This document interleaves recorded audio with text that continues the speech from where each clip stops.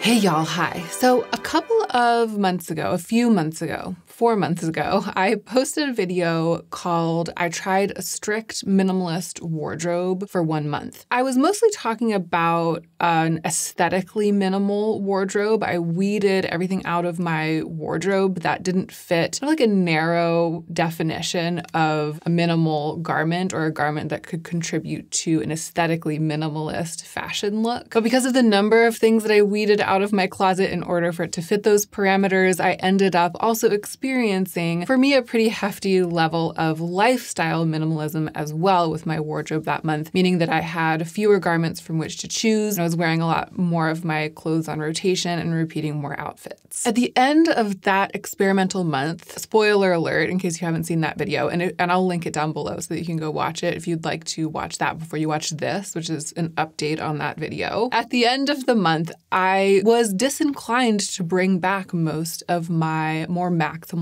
or more splashy garments. I felt really happy both with my aesthetically minimal wardrobe and with my more streamlined wardrobe. I felt happier with fewer choices. So the outcome of that month, the conclusion of that video, was that I brought back a few things that I had missed, diversified my wardrobe a little bit compared to what it had been during the month, but ultimately I continued the experiment, and now 4 months later I'm reporting back about how it's going. If this is your first time to my channel, then I actually recommend watching the other video first. Again, I'll link it down below and I'll link it in the cards. I'll also tell you my name is Hannah, and this channel is actually mostly a beauty channel. Reviewing makeup is my bread and butter. And I'm also just interested in aesthetics on a philosophic level. I also love fashion, style. I make some lifestyle content. I'm interested in minimalism. I personally prefer fewer, nicer things rather than too many choices. So my content does kind of like dip into this ideas space once in a while. If you enjoyed this video, and especially if you think you'd enjoy watching a variety of different kinds of content from me, I hope you'll subscribe. And now let's go ahead and get into the meat of this video.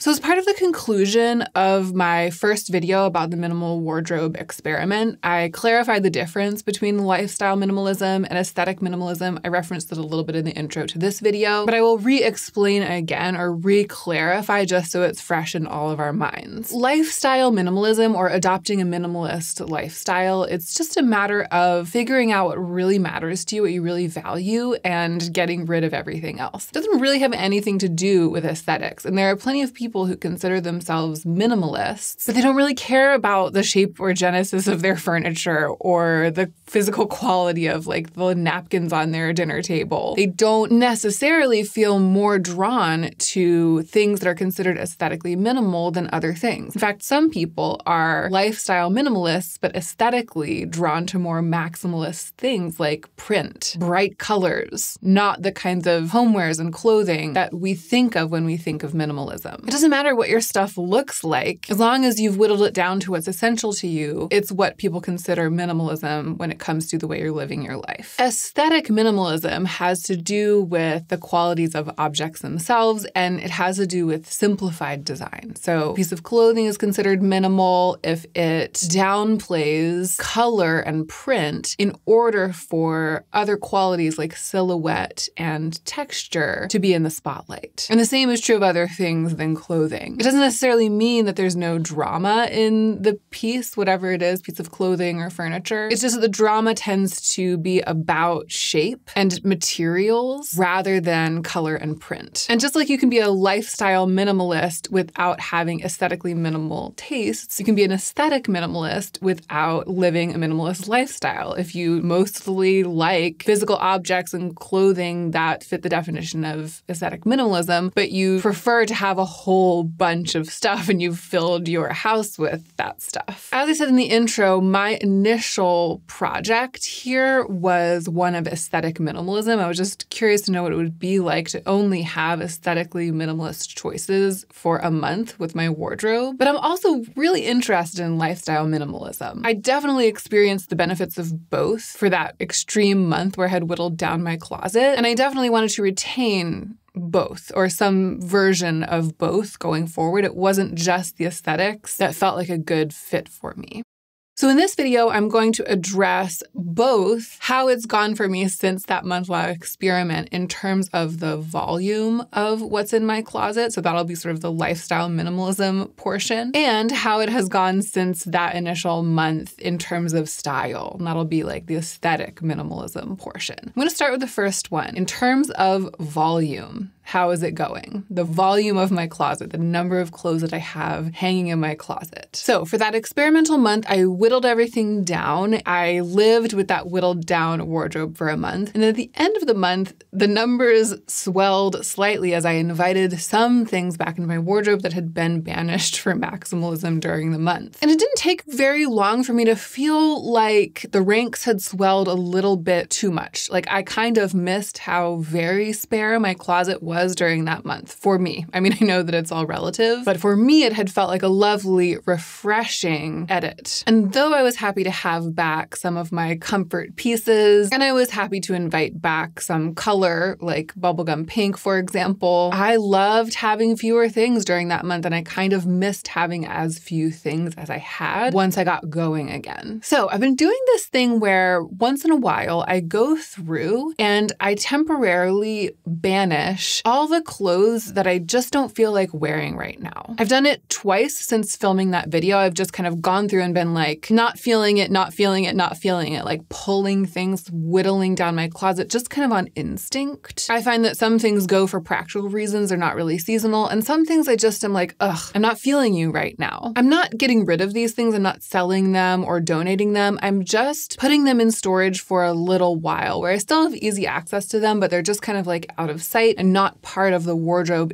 with which I'm engaging like for that month or for those couple of months. And it's been great. So first of all, it's given me fewer choices on a daily basis, which is one of the things that I realize that I crave and feel satisfied by. But also when I switched them over, so I lived with the slightly swollen edited wardrobe for a little while. Then I went through one day and I did this, put the stuff away. And a month or two later, I came back and I got the banished stuff out of banishment and I kind of switched it out. So I put some of it back in the closet and I went through and did another cull and I banished some new things. When I was doing that switchover, I came across some things that I'd banished that I realized I did want to declutter, that I was just ready to let go. Their time out of sight, out of mind had allowed me to kind of detach and get clarity, and those declutter decisions were really easy. It hasn't been a very organized strategy. I've just done it on instinct. I've done it when I feel like I need a change. I think there's something to be said for that because overspending, going on a spending spree, just falling down the rabbit hole of late night scrolling, feeling like you need something new, like you have nothing to wear. A lot of times, at least for me, that comes from just wanting a change, like wanting to shake things up a little bit, wanting to feel a little bit of a refreshed version of myself or my life or my closet. I've been able to achieve that just by putting some things away randomly and then getting them back out again. And when things come out, it's like, oh,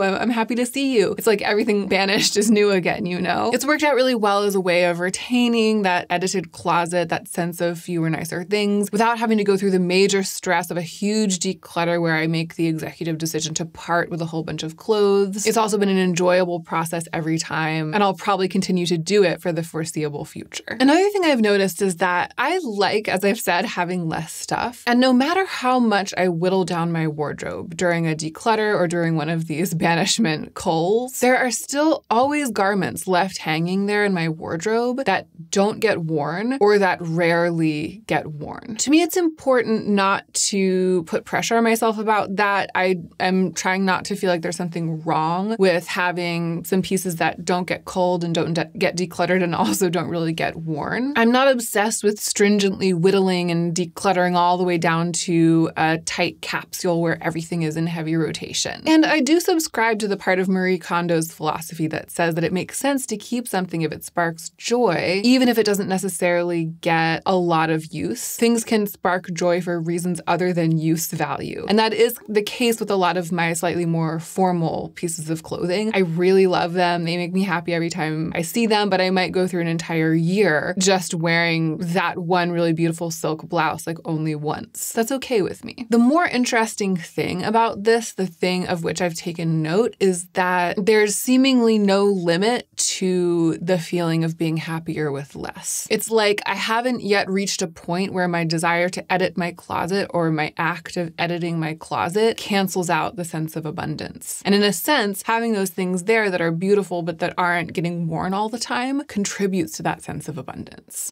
And having those things there makes it easier to resist the urge to buy more. Knowing that even with an edited version of my closet, there are still things hanging there that spark joy, but that don't get much use, it makes me feel full and less prone to launch on endless searches for more clothes. Ideally, I think over time, as I banish and unbanish things and do some actual declutters, ideally I would say whittle it down a little bit more. But I'm happy for that process, that whittling process, to happen slowly over time. It doesn't have to happen all at once. So let's move on to talking about aesthetic minimalism. How have I been feeling about my closet in terms of style over the last 4 months? I've got to say, I still feel very aligned with my personal version of aesthetic minimalism that emerged from that initial experiment. And again, it really does have to do with minimizing color variety in a piece of clothing and in an outfit, and minimizing print in order for other dramatic elements to have the spotlight. Elements like silhouette and texture. And in some cases, color, but it just tends to be one color or at most 2 colors at a time. I still don't miss my busy prints. I don't know what to tell you. I just don't miss them. I have added a little bit more color variety,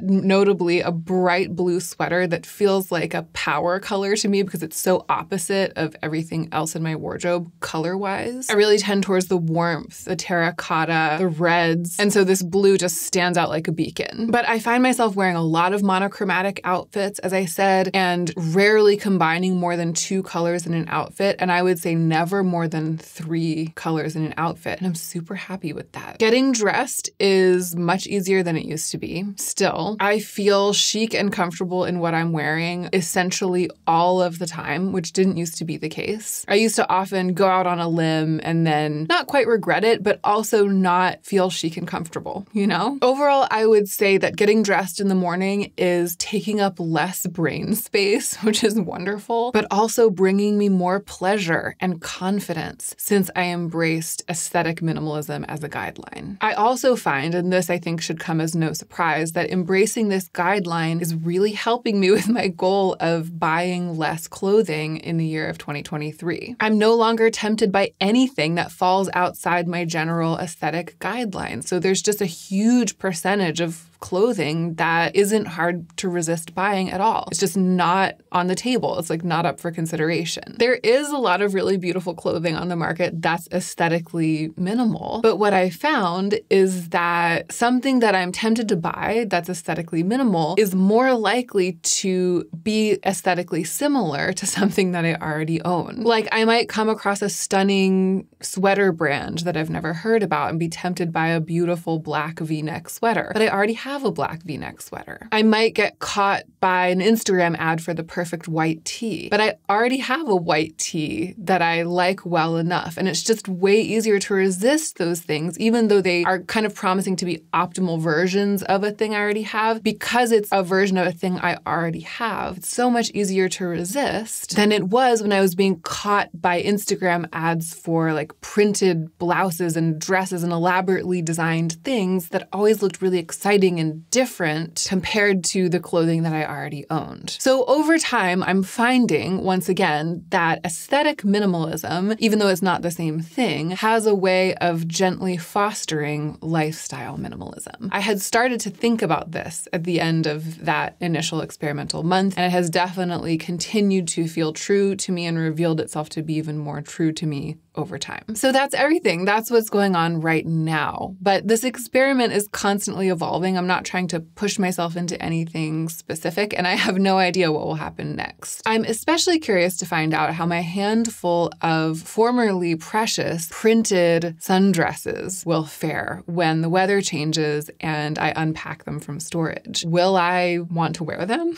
Will I hate them? It's a little bit hard to tell. I think I won't know until it happens. So I'll I'll be following my future career closely, and I will definitely report back to you later in the year. Thank you, as always, for being so wonderful, for watching, for being subscribed, those of you who are subscribed, for commenting, for liking my videos. All of that makes a big difference to me. And I really hope that you're remembering to take extra good care of yourself so that you can be the most effective version of yourself as you do your work in the world.